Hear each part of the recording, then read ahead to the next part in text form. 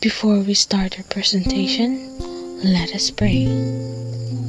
Lord, thank you for the privilege to study about life, about the world you've made, about the truths that never fade.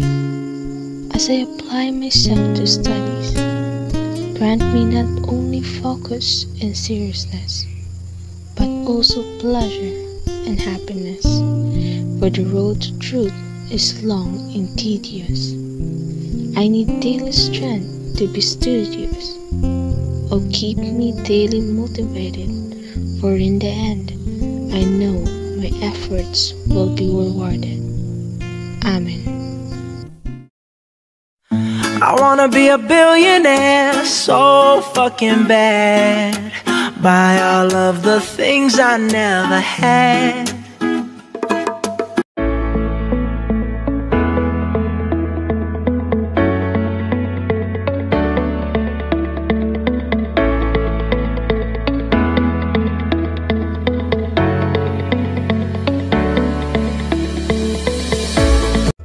Are you scared or even anxious of controlling your money?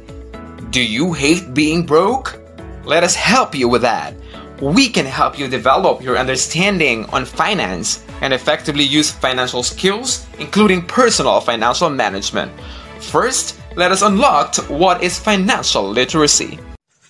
Financial literacy is a core life skill in an increasingly complex world where people need to take charge of their own finances, budget, financial choices, managing risk, saving, credit, and financial transactions. Poor financial decisions can have a long-lasting impact on individuals, their families, and the society caused by a lack of financial literacy. Low levels of financial literacy are associated with lower standards of living, decreased ecological and physical well-being, and greater reliance on government support. However, when put into proper practice, financial literacy can strengthen savings behavior, eliminate maxed-out credit cards, and enhance timely debt. Financial literacy is the ability to make informed judgments and make effective decisions regarding the use and management of money. Hence, teaching financial literacy yields better financial management skills. Hello everyone, I am Stephen Ruiz Dordas, and today let us talk about financial planning. What is financial planning? Financial planning is a process of estimating the capital required and determining its computation. It is the process of framing financial policies in relation to procurement, investment, and administration of funds of an enterprise. Meaning, it is a process of how you are going to deal and analyze your money or investment to achieve your goals in the future. So to deepen our understanding about financial planning, let's watch this video together. Many people find financial planning complex and simply choose to put it off. Others may be confused. It's actually pretty simple. Financial planning, simply put, is charting and following a roadmap to get from where you are to where you want to be 10, 15, or 20 years from now. It's like bringing your family for a road trip, your parents, spouse, and of course, the children. You start from getting to know your current financial position. What financial resources or assets do you already have in place? What sort of liabilities do you have, and how much? How's your cash flow position? Is it enough to power your journey? From your financial position, financial ratios can point to areas of attention. Are you saving enough? Are you borrowing too much or too little? Are you paying too much bad debt? Next, you want to know what destinations you want to bring your family. Say, sending your children to university, owning properties giving you rental income, or retiring rich in the Bahamas. Write down those goals and put down the timeline and amount needed. A general roadmap can then be planned out, taking into account the distance, time, and resources needed. Next, determine the optimal asset allocation needed to achieve those goals. It has to match risk and return needs and your loss aversion. It's like choosing a car for the journey, depending if you like to go fast and furious or slow and steady. You may want a Ferrari, a four-wheel drive, or something in between? Given your resources, it may not be realistic to reach all the goals in the time that you have initially planned. In that case, you may need to adjust the goals or adjust your finances, like cutting unnecessary expenses, eliminating bad debt, or increasing leverage. On the other hand, if the goals mean so much to you, you may just need to drive a little faster and work a bit harder.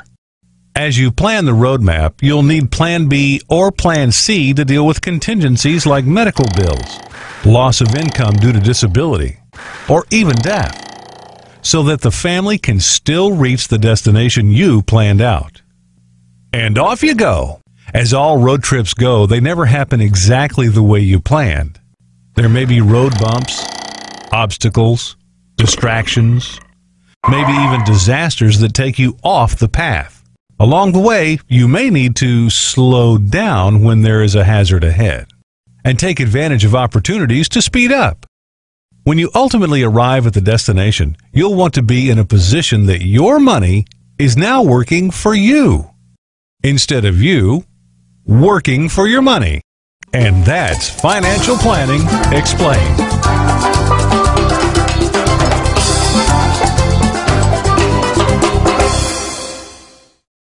In general, financial planning talks about your current financial situation and steps to improve it in the future.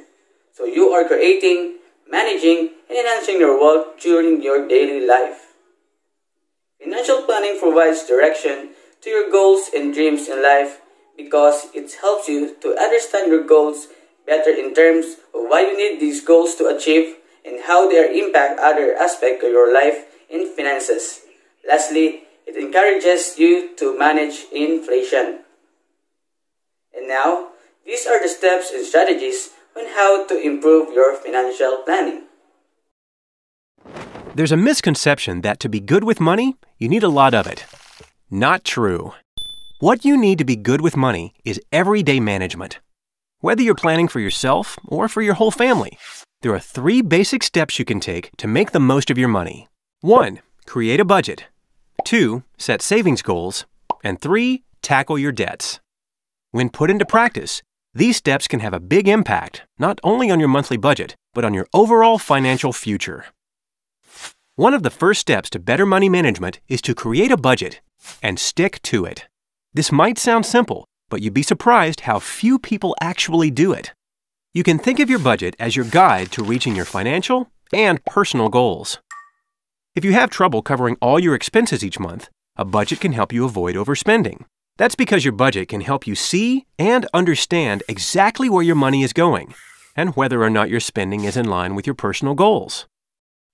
The next step is to set savings goals.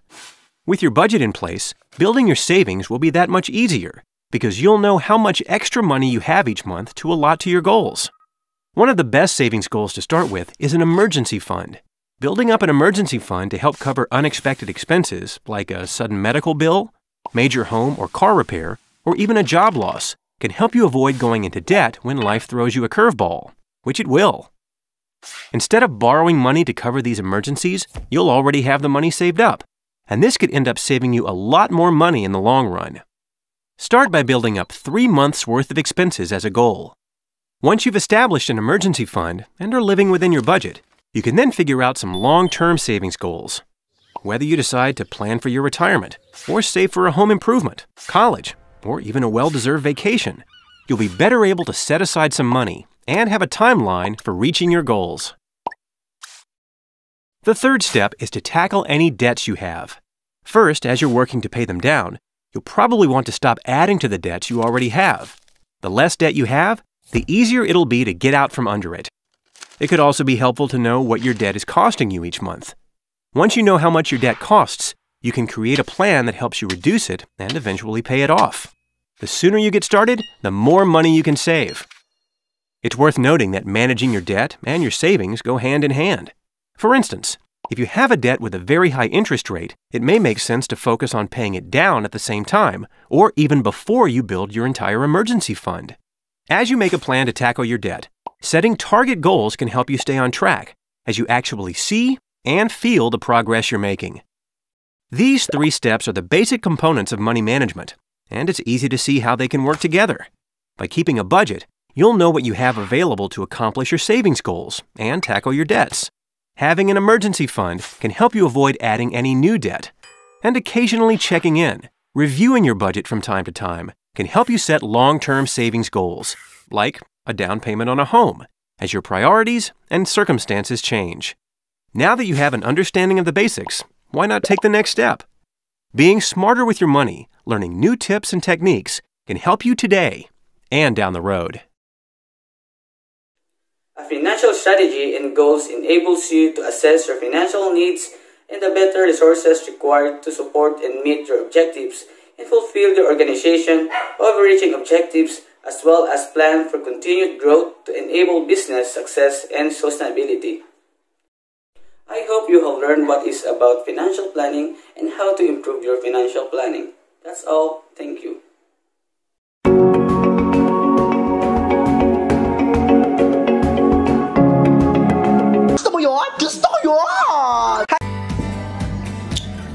What is budgeting?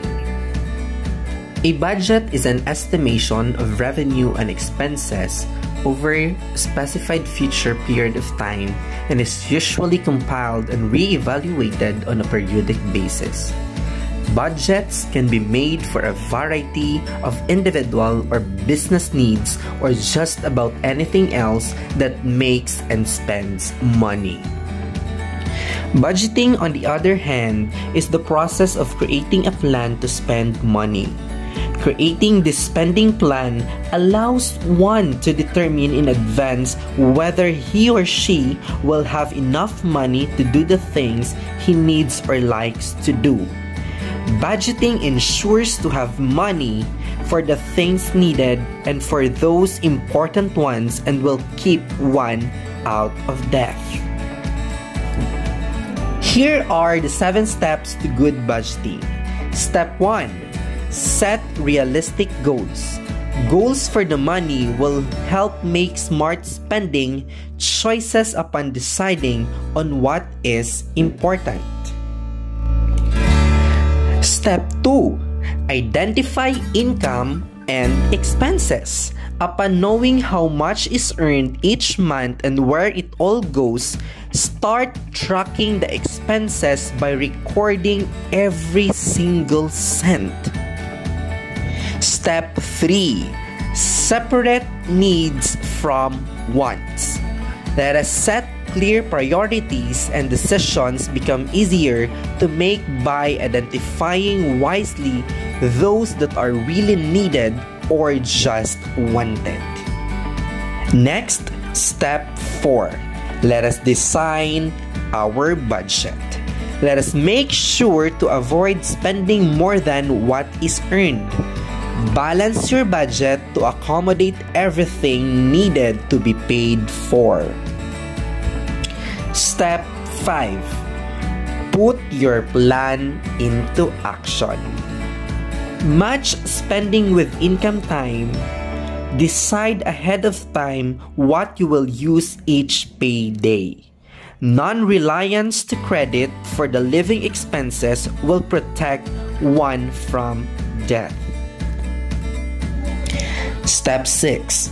Plan for seasonal expenses. Set money aside to pay for unplanned expenses so to avoid going into debt. And step 7, look ahead. Having a stable budget can take a month or two, so ask for help if things are not getting well.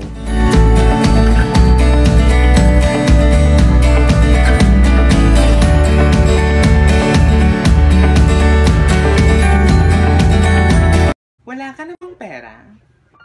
Kakagastos dito. Online shopping doon. Bili ng gamit kahit hindi naman kailangan. Makeup dito, skincare doon. Milk tea dito, samgyup doon. Tapos wala nang laman ng wallet mo. Tapos tamad ka pang damunyo ka. Higa dito. Hilata doon. Babangon lang pagkakain na. Pati pagligo, nakalimutan mo na? At feeling mo 20 ka na pero wala ka pa ring silbi? Subukan maging madiskarte. Sa pamamagitan ng pagiging madiskarte, nadaragdagan ang pakinabang mo ng 50%. At bukod pa dyan, hindi ka na itatakwil ng pamilya mo. Kumilos ka dito, kumilos ka doon. Gamitin ang kamay at paa, chika. Gamitin din ang utak kung meron pa. Maaari ring mangutang kung kinakailangan, pero mangutang ng tama.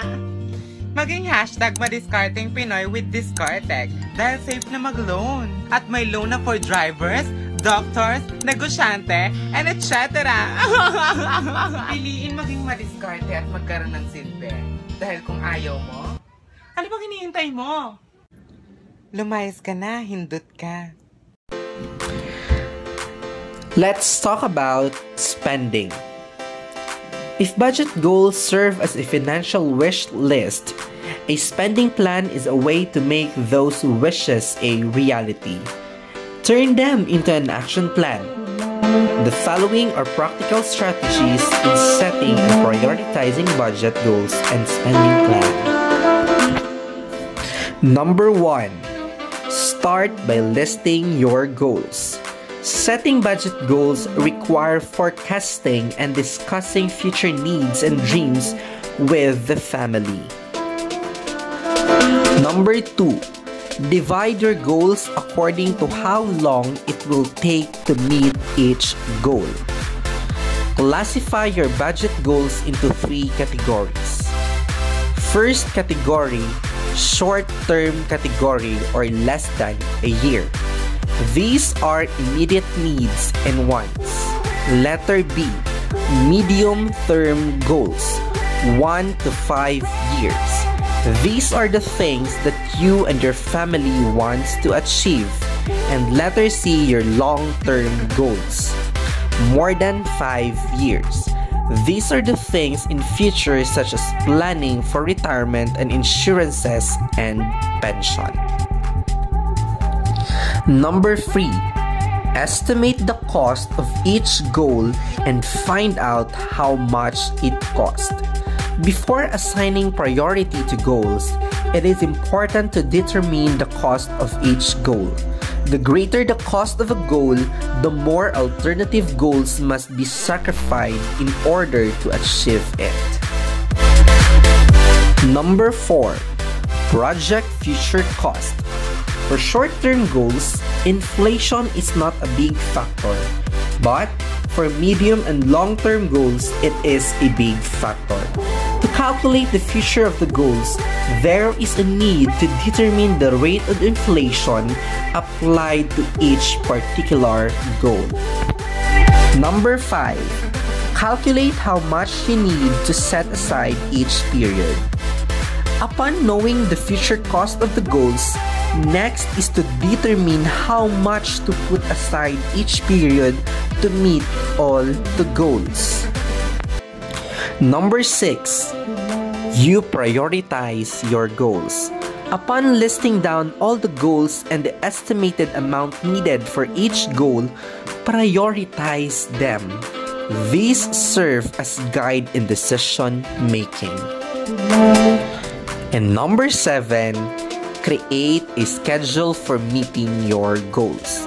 It is important to lay down all the goals according to priority with a corresponding amount of money needed and all the installments needed to make your goals.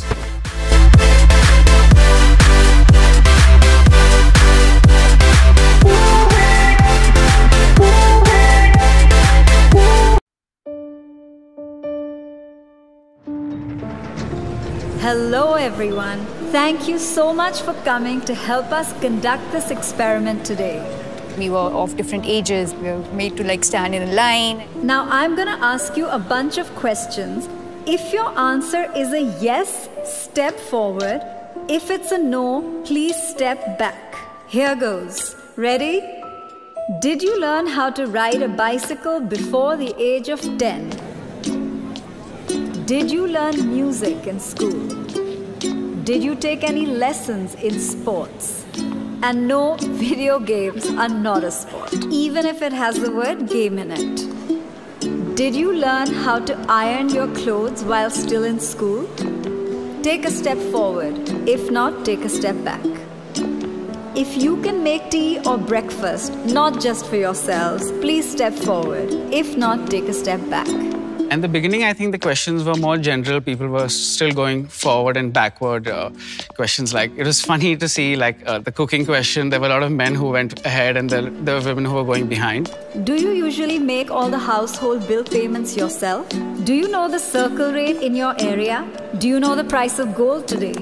Do you know the exact breakup of your salary? As the questions unfolded, the stark difference came out visibly. Do you know the details of the financial documents you're asked to sign? Have you bought a vehicle in your own name without consulting anybody? Have you bought insurance policies unassisted? Do you watch or follow the budget? Like you think you're doing okay, but then you're like, okay, these are kind of important things that I don't look at. Do you manage your own finances and earnings unassisted? Do you know how to invest in mutual funds? Do you know the difference between a mutual fund and an SIP? Do you make the investments for your family members or your spouse? Do you file your own income tax return? Now everyone who's in front, could you please turn around and look behind you? Initially when you guys started moving, there wasn't such a big gap. My question is, when did this gap start to occur? The minute the questions became about managing money, the gap between men and women became very clear and evident. You know, women handling certain responsibilities regarding their own life, which were always passed on to someone else in the family or the men. There was a slight unfairness I realized at that time. But at that point, it seemed normal. I was upset. I wanted to be at the front of the line. It's like, why don't I know this? Why am I not confident enough to say, yes, I am able to understand this? It was quite an eye-opener for me because I always depended on the men of the family to take care of my investments and, plan my future. I felt that obviously men are more into it than women. So eventually I did expect the gap to be there. Over the years growing up, there were certain very traditionally masculine tropes that were assigned for him and certain traditionally feminine tropes that were assigned for me. For women, it's practically debarred to learn to know and to focus on money. I wish I had known from the beginning of my childhood and kind of thought about that I would be doing so much better. Just actionable measures is what we want, really.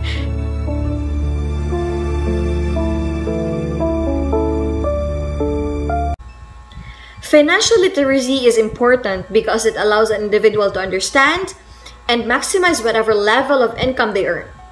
It helps people transform their lives. So right now, let us talk about investing, investment, and savings.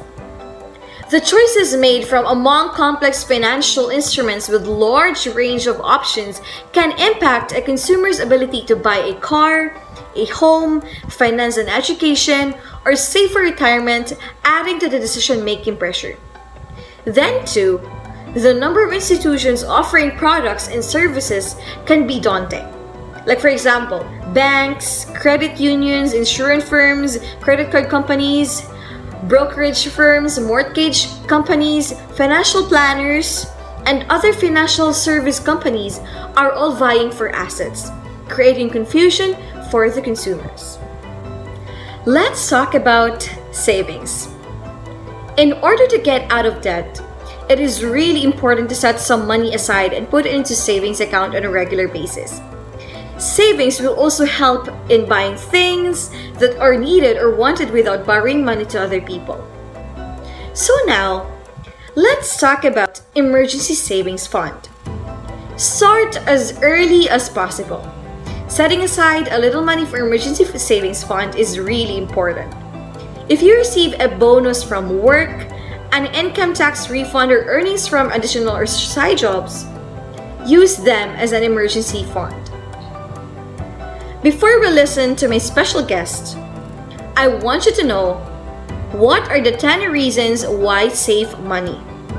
So with credit, it's so easy to get here are 10 practical reasons why it is important to save money that everyone, including teachers and students, must know. So number 1, to become financially independent. Financial independence is not having to depend on receiving a certain pay, but setting aside an amount to have savings that can be relied on. Number 2, to save everything you buy. You know, being thrifty is one of the most important things also to have savings. So with savings, you can buy things when they are on sale and can make better spending choices without being compromised on credit card interest charges. Number 3, to buy a home or a car. Savings can be used in buying a home in full of down payment, especially in times of promo deals, bids, and inevitable sale and at a reasonable interest rate. That's awesome! Let's proceed on number 4, to prepare for the future. Through savings, you can be very futuristic or you can be very confident to face the future without worrying on how you will survive. Number 5, to get out of debt. If you want to get out of debt, you have to save money. Number 6, to augment annual expenses. In order to attain good and stress-free financial life, there is a need to save for annual expenses in advance. Let's go to number 7, to settle unforeseen expenses. Savings can respond to unforeseen expenses in times of need.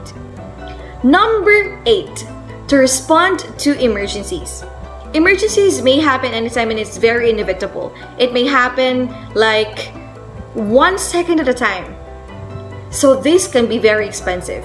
So there is a need to get prepared rather than potentially become another victim of an emergency. Number 9, to mitigate losing your job or getting hurt. Bad things can happen to anyone, such as losing job, business bankruptcy, or crisis, being injured or becoming too sick to work. Therefore, having savings is the key to resolve such a dilemma. Lastly, number 10, to have a good life.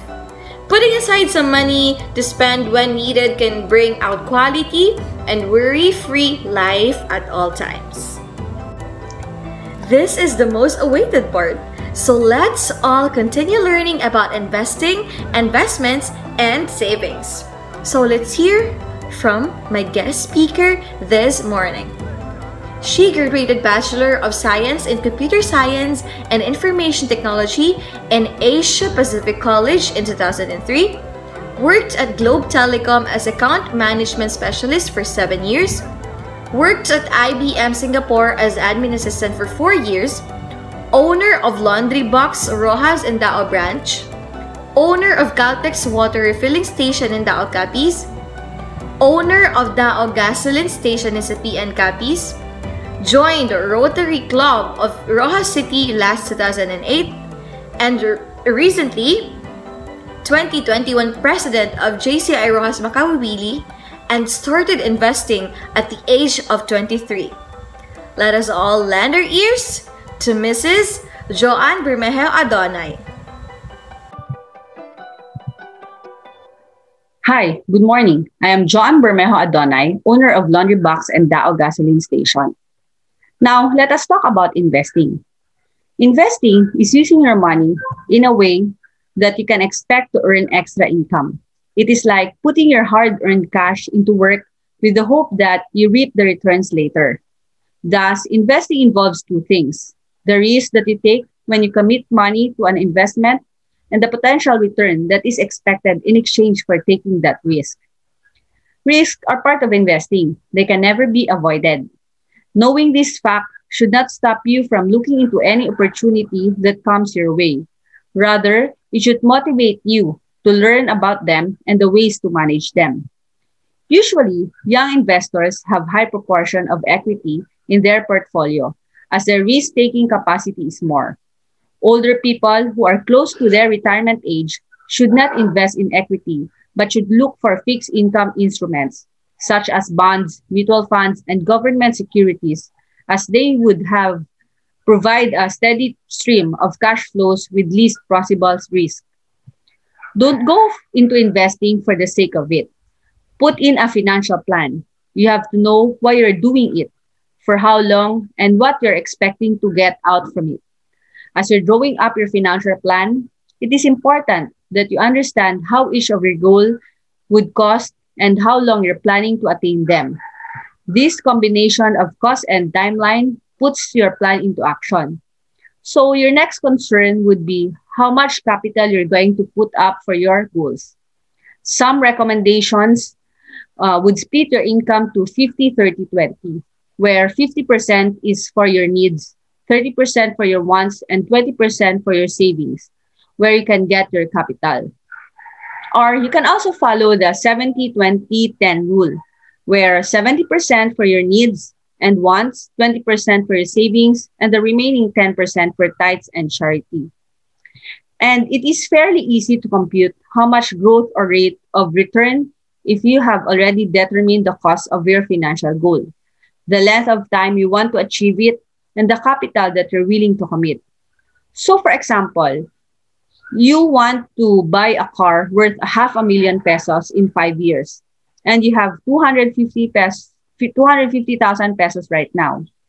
Then you need to look for an investment which can consistently deliver 10.67% growth per year. So for me now, I follow the pizza pie rule. I divide my wealth into 25% tranches, which composed of 25% cash, 25% in stocks, cryptocurrencies, commodities, forex, mutual funds, UITF, BUL, 25% in property, and 25% in my business or professional career.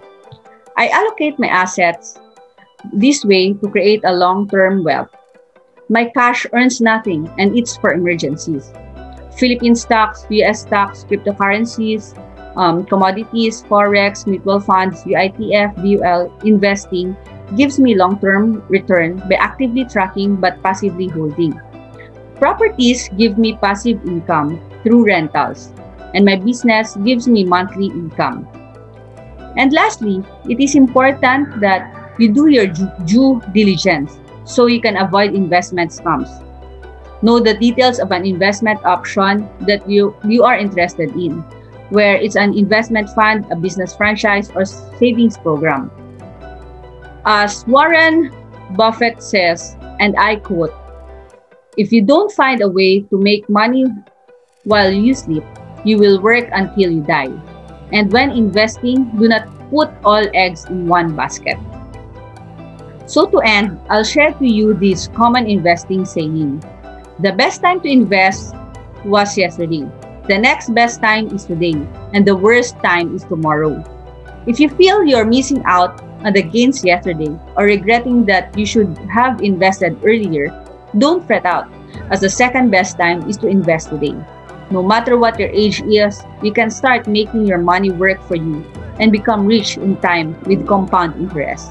Again, thank you very much and good morning. Thank you, Press John.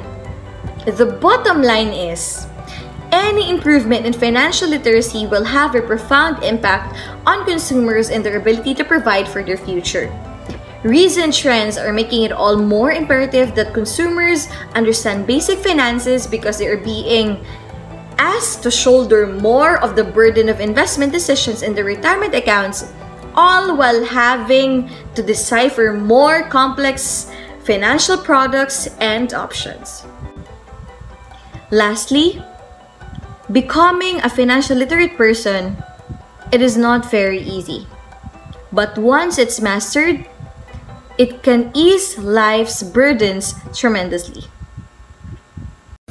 Hello, welcome to our short discussion for today. I am John Hill Dorado, and right now I will introduce to you common financial scams to avoid. Financial fraud can happen to anyone, including the teachers, at any time. While some forms of financial fraud, such as massive data breaches, are out of one's control, there are many ways to proactively get rid of financial scams and identity theft. Here are some of the most common financial scams, along with ways to identify them early and how to protect oneself from being victimized.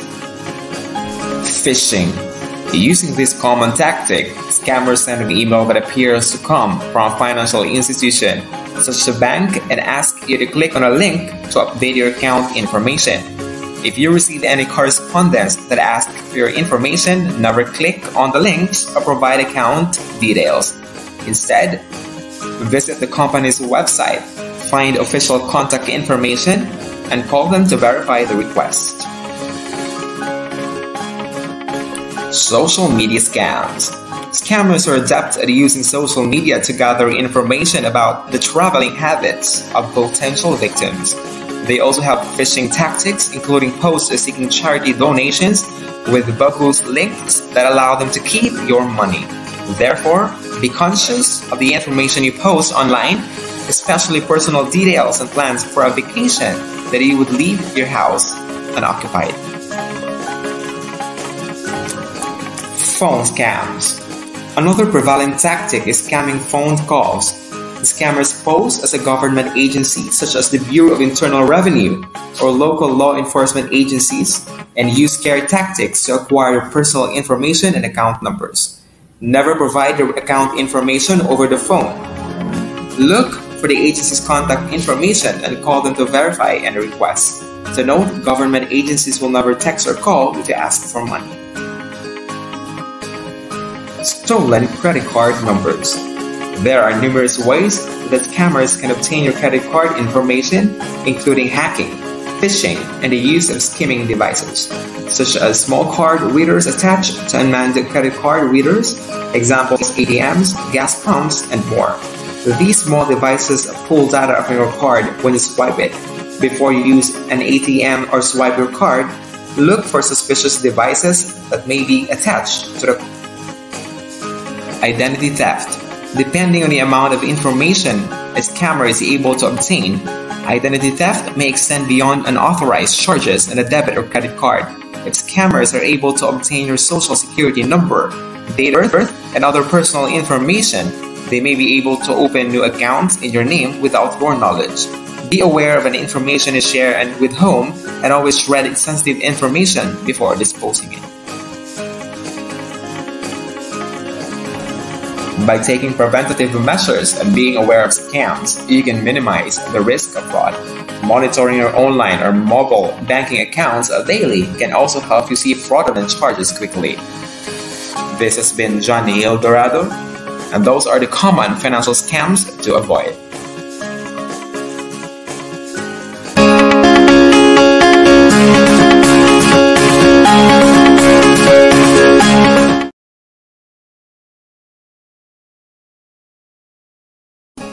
Hello guys, this is Johnny El Dorado, and I will introduce to you 10 tips on how to avoid the common financial scams.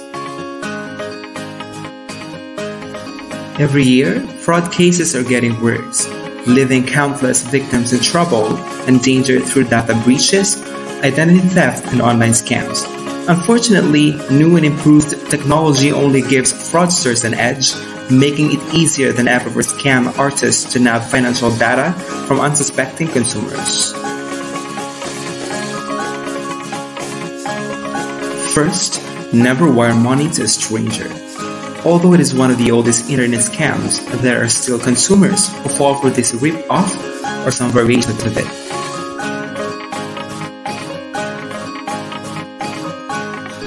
Then, don't give out financial information. Never reveal sensitive personal financial information to a person or business you don't know through phone, text, or email.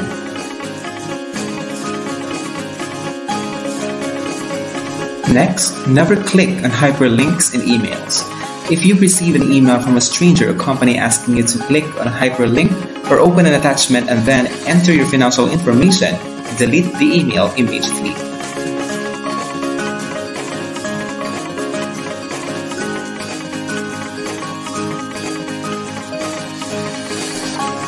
Then, use difficult passwords. Hackers can easily find passwords that are simple number combinations. Create passwords that are at least 8 characters long, and that includes some lower and uppercase letters, numbers, and special characters. You should also use a different password for every website you visit. Next, never give your social security number.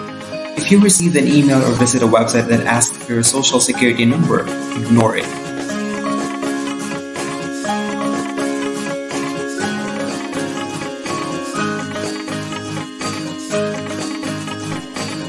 Install antivirus and spyware protection. Protect the sensitive information stored on your computer by installing antivirus, firewall, and spyware protection. Once you install the program, turn on the auto-updating feature to make sure the software is always up to date. Next, don't shop with unfamiliar online retailers. When it comes to online shopping, only do business with familiar companies. When purchasing a product from an unfamiliar retailer, do some research to ensure the business is legit and reputable. Don't download software from pop-up windows. When you're online, do not trust pop-up windows that appear to claim your computer isn't safe. If you click on the link in the pop-up to start the system scan or some other programs, malicious software known as malware could damage your operating system. Make sure the websites you visit are safe. Before you enter your financial information on any website, double-check the website's privacy rules. Also, make sure the website uses encryption, which is usually symbolized by a lock to the left of the web address, which means it is safe and protected against hackers. And last, donate to known charities only. If you receive a call or an email for solicitation of charity donations, critically examine it. Some scammers create bogus charities to steal credit card information.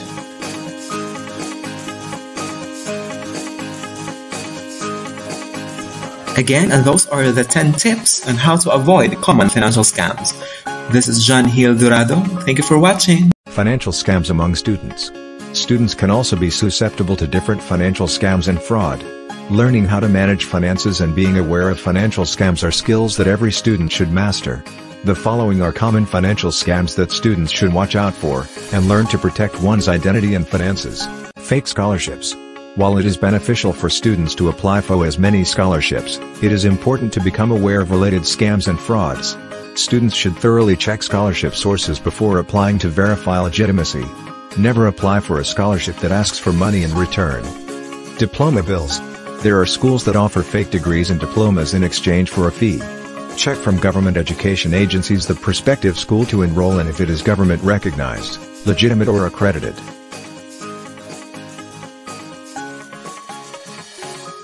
Online book scams. While students often go for the best deals on textbooks online, scammers can use this opportunity to get students' credit card information. When buying anything online, be sure to show it on a credible site. Credit card scams. Oftentimes, credit cards company go to school campuses to convince students to fill out card applications. Scammers may also grab this chance to steal students' information. It is important to visit a local credit union or bank for credit card application. Also, regularly check the credit card statement, and once there are any unrecognized charges, contact your banking institution immediately.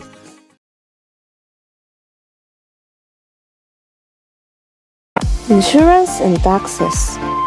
What comes into your mind when you hear the word insurance? Insurance is a contract between the policyholder and the insurance company, whereby the company agrees to compensate for any financial loss from specific insured events. In exchange for the financial protection offered, policyholder agrees to pay a certain sum of money known as premiums to the insurance company. Insurance is the best form of risk management against uncertain loss. An entity which provides insurance is known as insurer, insurance company, or insurance carrier. A person or entity who buys insurance is known as an insured or policy holder. The insurance transaction involves the insured assuming a guaranteed and known relatively small loss in the form of payment to the insurer in exchange for the insurer's promise to compensate the insured in the event of a covered loss. The loss may or may not be financial, but it must be reducible to financial terms and must involve something in which the insured has an insurable interest established by ownership, passion, or pre-existing relationship. The insured receives a contract called the insurance policy, which details the conditions and circumstances under which the insured will be financially compensated.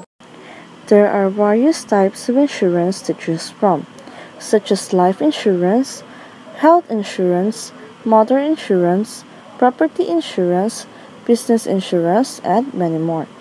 Besides, the financial protection derived from insurance entails tax benefit claim on the paid premiums.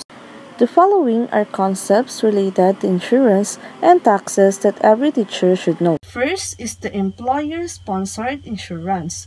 If you are working in a company with 50 or more full-time employees, the employer is required to provide employee-only insurance that meets the minimum guidelines. If I have life insurance through my employer, am I adequately covered? So you got a job with benefits. Sounds great, right? Health, dental, vision, oh, and life insurance.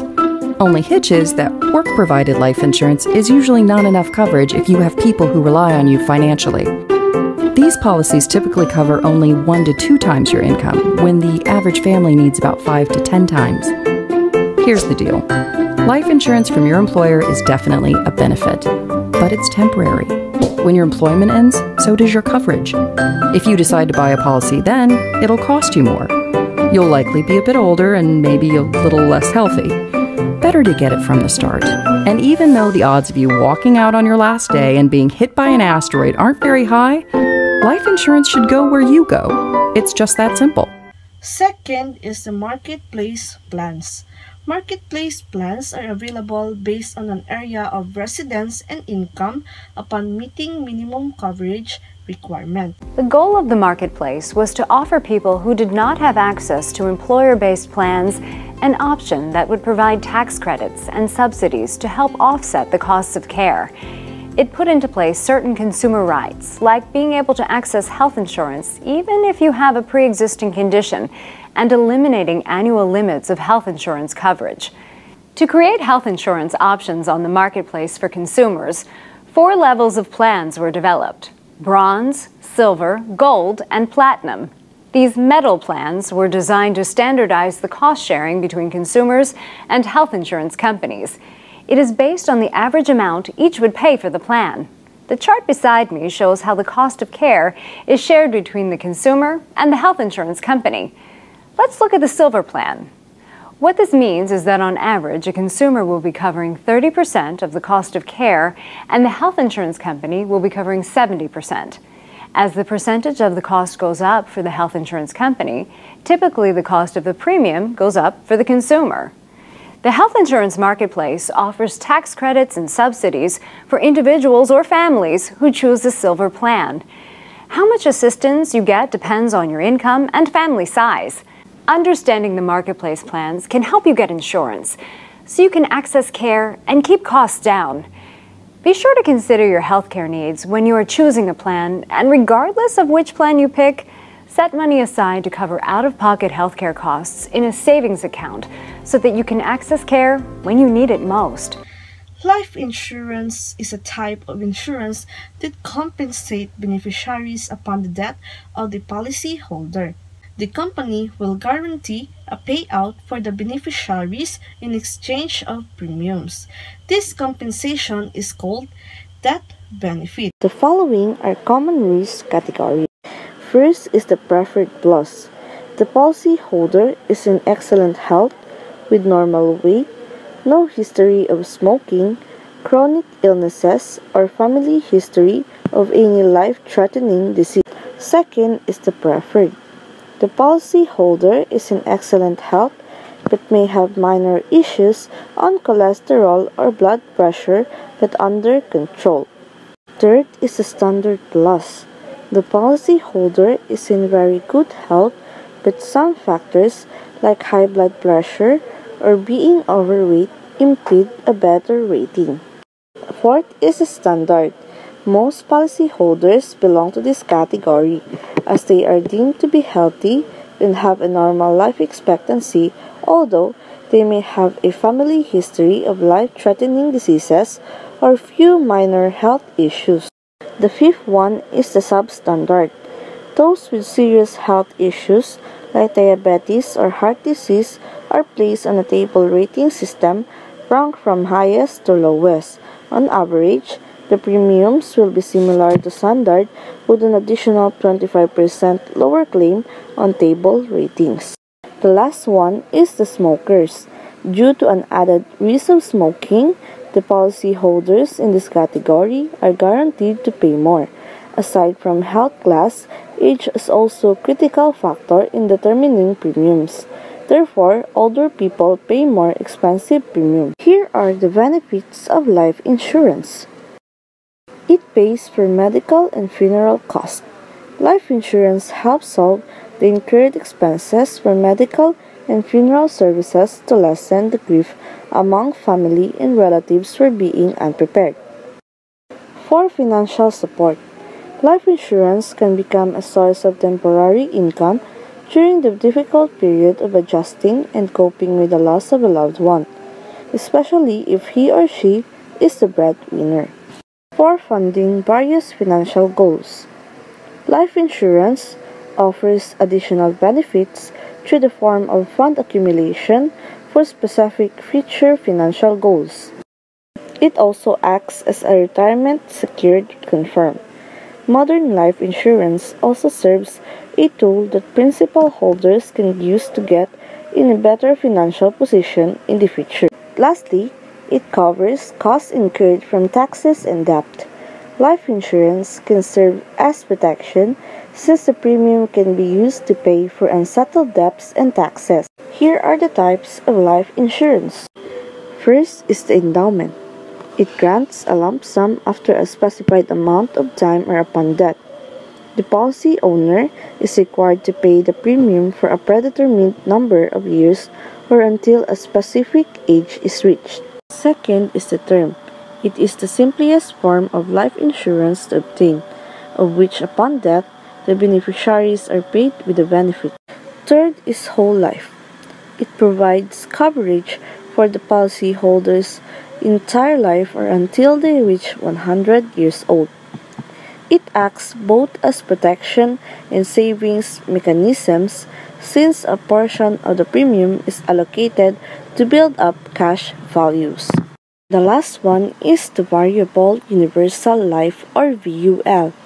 It serves as both life protection and investment vehicle in one package. A portion of the premium is allocated into various investment vehicles for the purposes of wealth creation. The contract's earnings are based on the performance of selected investments. Here are the advantages and disadvantages of the four types of life insurance. In the endowment, the advantages are the following. It allows for saving up for specific purposes.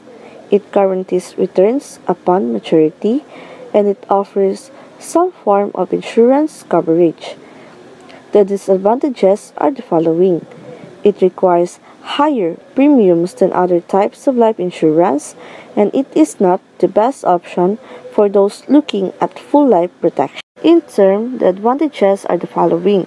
It entails low premium requirements. It is a strong option for policyholders who need insurance but cannot afford whole life or endowment, and it is easy to understand. The disadvantages are the following. It has no benefit if policyholders outlives the term period set, and the premium usually gets higher upon renewal of terms. In whole life, the advantages are the following. It offers permanent protection for full life or 100 years. It is flexible in terms of payments of premiums. It entails fixed premiums, and it usually comes with additional features and living benefits. The disadvantages are the following. It requires higher premiums and it is difficult to understand due to complexity. In Variable Universal Life or VUL, the advantages are the following. It takes dual purpose, life insurance plus investment tool. It has no maturity age. The cash value is payable along with the assured sum. The debt component is not limited to face value. It depicts liquidity wherein funds can be accessed in times of need and can serve as emergency funds. The disadvantages are the following. Cash values and dividends are not guaranteed. Face amount and death benefit are dependent on investment performance, and it includes various investment fees. Shopping for life insurance can be confusing if you were not familiar with the terms, and it is not the easiest thing to do, even if you are familiar with the lingo. A life insurance agent should be able to explain policies and terms to you in an understandable fashion and help you to explore your options. Here are 5 of the most important questions to pose to your agent. 1. How stable is the insurer? If you are buying from an independent agent or broker, you may not realize who the actual insurer is, or you may not know much about the company. Many well-respected insurance companies are not household names. Your agent should be able to give you details about your insuring company, including the size, assets, financial stability, ratings with AM Best or other industry rating systems, proof of license to operate in your state, and any other questions you may have. 2. How much life insurance do you need?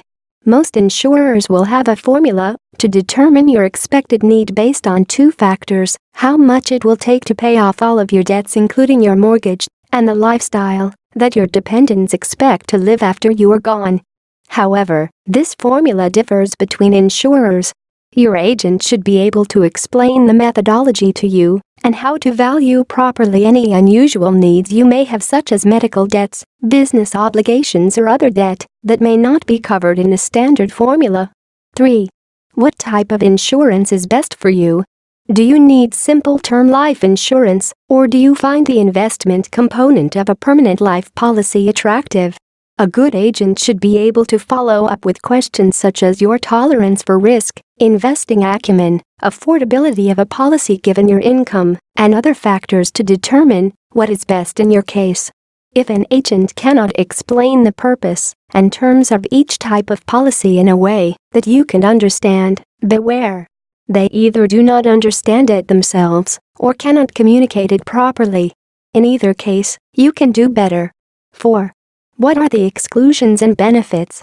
Any policy will contain exclusions in the fine print as well as an explanation of the benefits. It is important to understand both in detail. For example, does your death benefit adjust for inflation? Is there a premium waiver in case of disability? And what is the definition of disability? Is death through dangerous hobbies like skydiving excluded? Is that important to you? 5. Is the policy renewable and/or convertible? If you have a term policy, what are your options to renew it at the end of the term? Does it require a new medical exam and a premium increase? Can you convert the policy into a permanent policy, and how much will it cost? The ability to convert to a permanent policy at the right time is extremely useful. As you age, with most renewable policies, the premiums for a term policy will surpass those of a permanent policy. Make sure you understand your options to maximize your value and minimize your premiums. A good insurance agent will be able to provide you with straight answers to these questions and help find the best policies for you. Find an insurance agent you can trust and pose these questions to him or her. However, you should trust your instincts. If something does not seem right, find a different agent and insurer. Be confident before you've signed any insurance policy and read the fine print. Make sure you're getting what you're paying for.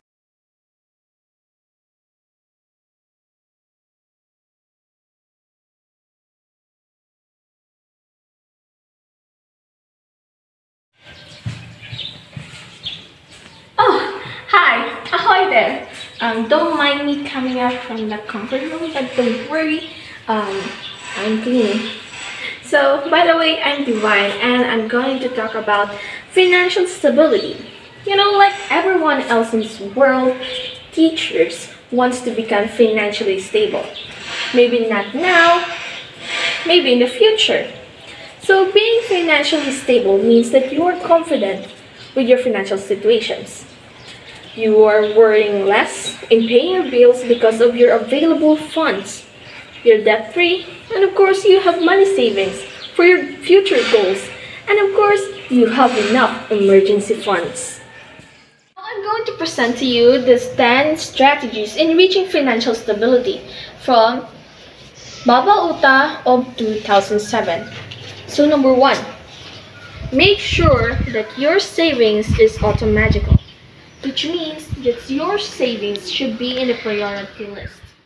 To save money means you ensure security in your life and gain greater sense of financial freedom. Automatic savings refers to a typical structure of an automatic transfer from an individual's bank account into savings or investments.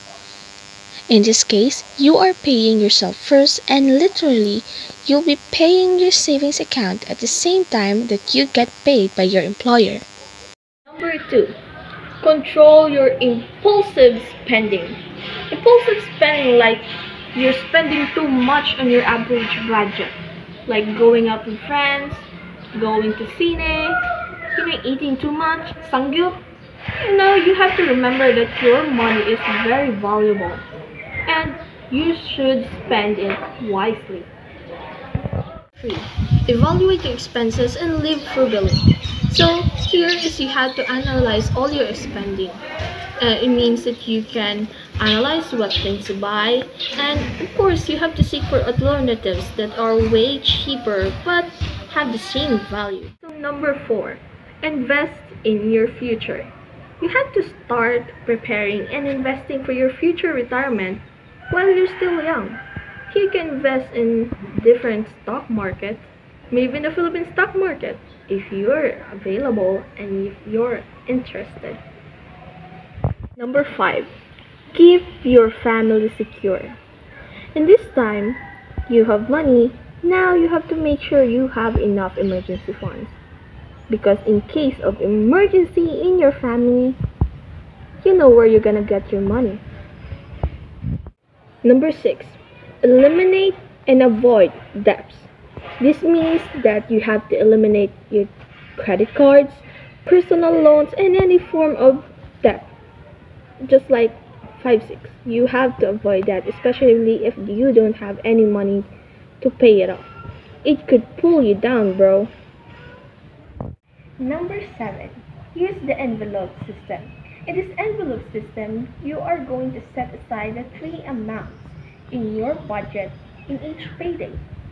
Withdraw them and put it in the 3 separate envelopes.